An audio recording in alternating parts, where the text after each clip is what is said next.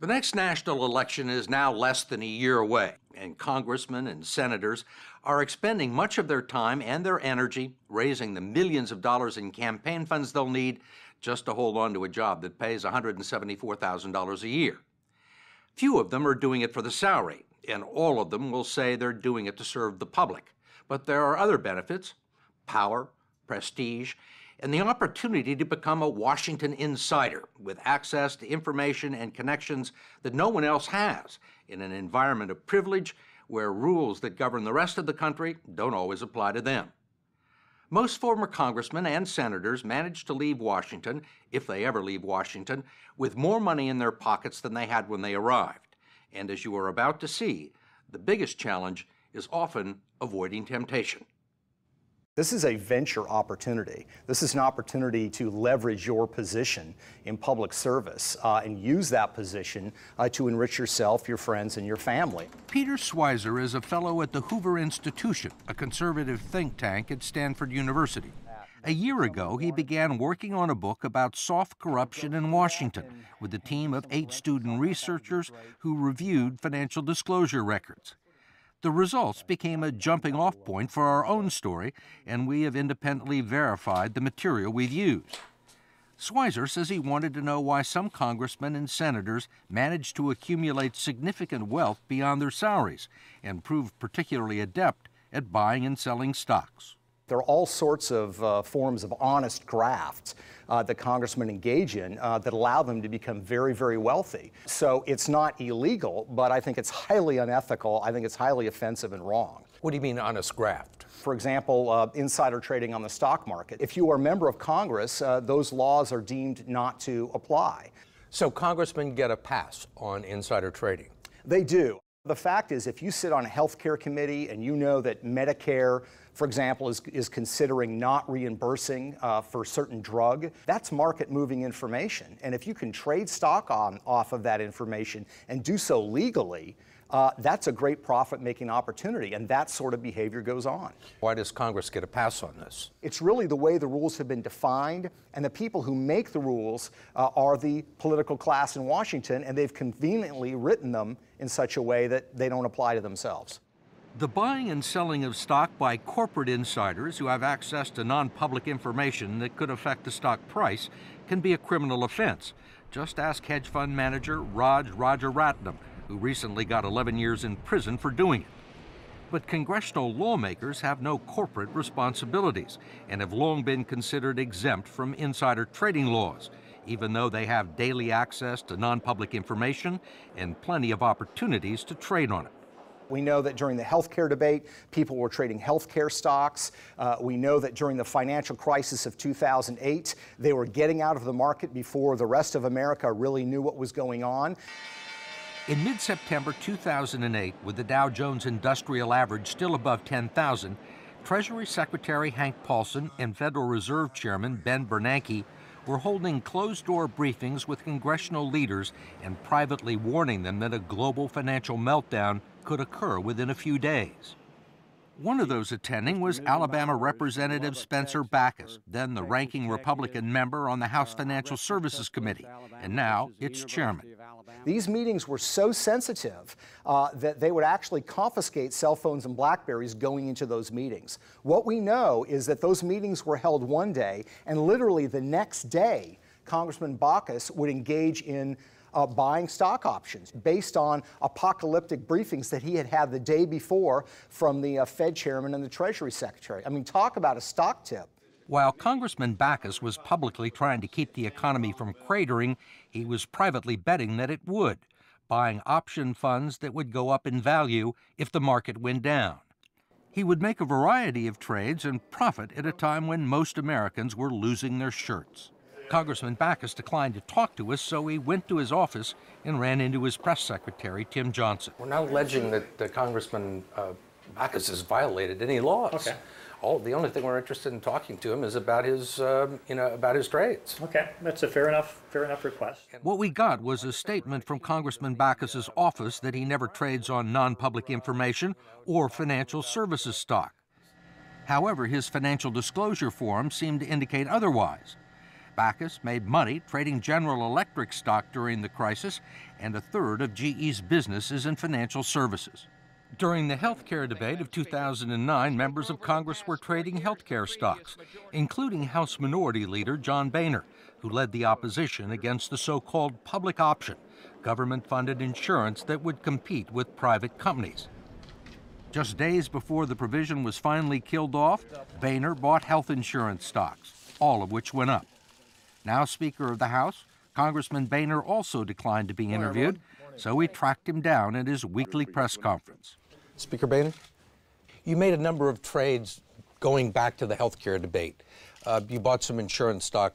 Did you make those trades based on non-public information? I have not made any decisions on day-to-day trading activities in my account and haven't for years. I do not do it, haven't done it, and wouldn't do it. Later, Boehner's spokesman told us that the healthcare trades were made by the Speaker's financial advisor, who he only consults with about once a year. We need to find out whether they're part of a blind trust or not. Peter Schweitzer thinks the timing is suspicious and believes congressional leaders should have their stock funds in blind trusts. Whether it's $15,000 or $150,000, the principle in my mind is that it's simply wrong and it shouldn't take place. But there is a long history of self-dealing in Washington, and it doesn't always involve stock trades. The story will continue after this. Congressmen and senators also seem to have a special knack for land and real estate deals. When Illinois Congressman Dennis Hastert became Speaker of the House in 1999, he was worth a few $100,000. He left the job 8 years later, a multimillionaire. The road that Hastert wants to build will go through these farm fields right here. In 2005, Speaker Hastert got a $207 million federal earmark to build the Prairie Parkway through these cornfields near his home. What Jan Strasma and his neighbors didn't know was that Hastert had also bought some land adjacent to where the highway is supposed to go. 5 months after this earmark went through, he sold that land and made a bundle of money. How much? $2 million. What do you think of it? It stinks. We stopped by the former Speaker's farm to ask him about the land deal, but he was off in Washington, where he now works as a lobbyist.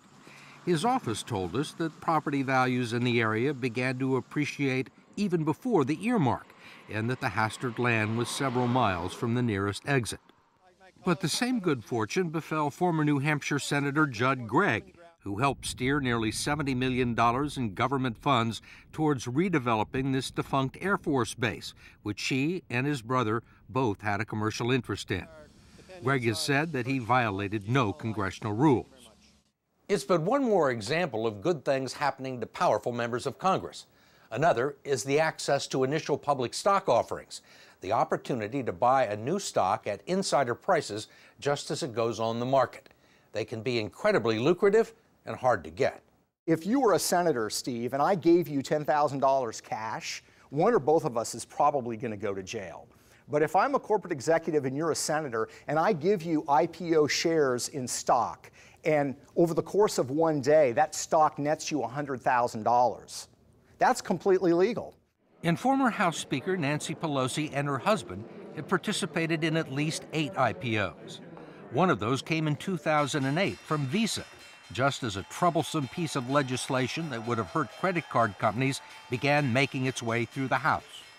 Undisturbed by a potential conflict of interest, the Pelosi's purchased 5,000 shares of Visa at the initial price of $44. 2 days later, it was trading at $64. The credit card legislation never made it to the floor of the House. Congresswoman Pelosi also declined our request for an interview, but agreed to call on us if we attended a news conference. Madam Leader, I wanted to ask you why you and your husband, back in March of 2008, accepted and participated in a very large IPO deal from Visa.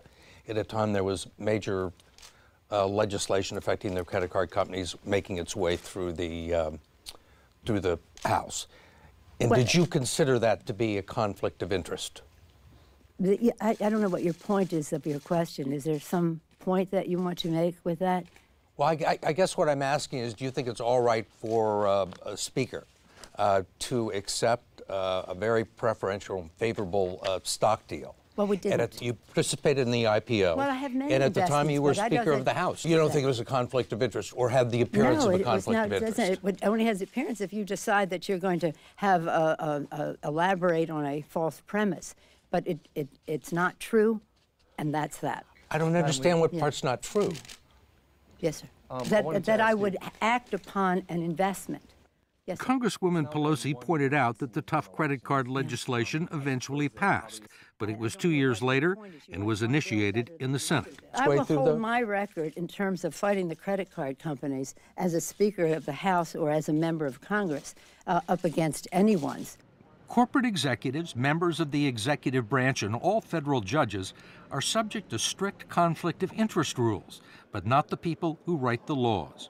If you are a member of Congress and you sit on the Defense Committee, you are free to trade defense stock as much as you want to. If you're on the Senate Banking Committee, you can trade bank stock as much as you want, and that regularly goes on in all these committees. There should only be one thing in your mind when you're drafting legislation.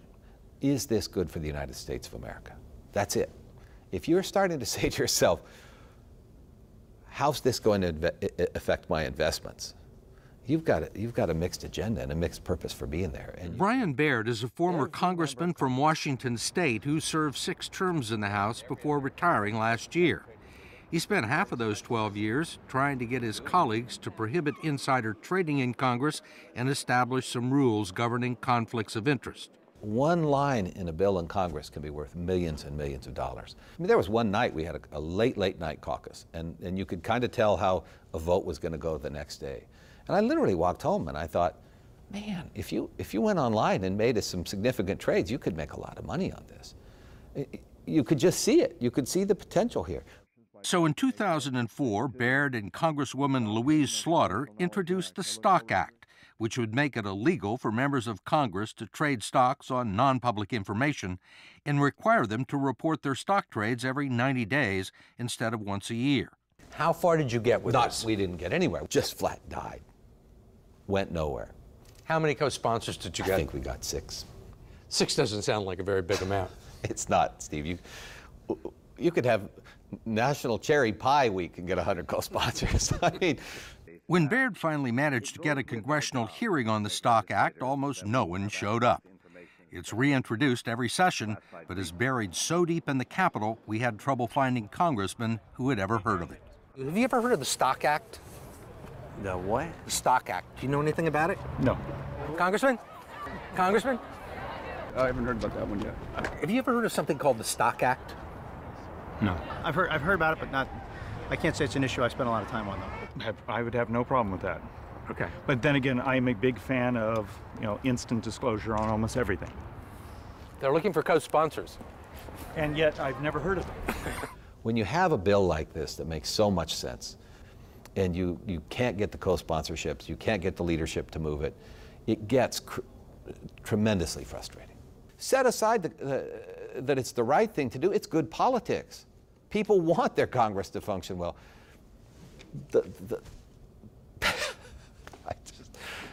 It still baffles me. But what baffles Baird even more is that the situation has gotten worse. In the past few years, a whole new, totally unregulated $100 million industry has grown up in Washington called political intelligence. It employs former congressmen and former staffers to scour the halls of the Capitol, gathering valuable non-public information, then selling it to hedge funds and traders on Wall Street who can trade on it. Now, if you're a political intel guy and you get that information long before it's public, long before somebody wakes up the next morning and reads or watches the television or whatever, you've got it, and you can make real-time trades before anybody else. Baird says it's taken what would be a criminal enterprise anyplace else in the country and turned it into a profitable business model. The town is all about people saying, what do you know that I don't know? And this is the currency of Washington, D.C. And it's that kind of informational currency that translates into real currency. Maybe it's over drinks. Maybe somebody picks up a phone and says, just to let you know, it's in the bill. Trades happen. Can't trace them. If you can trace them, it's not illegal. It's a pretty great system. you feel like an idiot to not take advantage of it.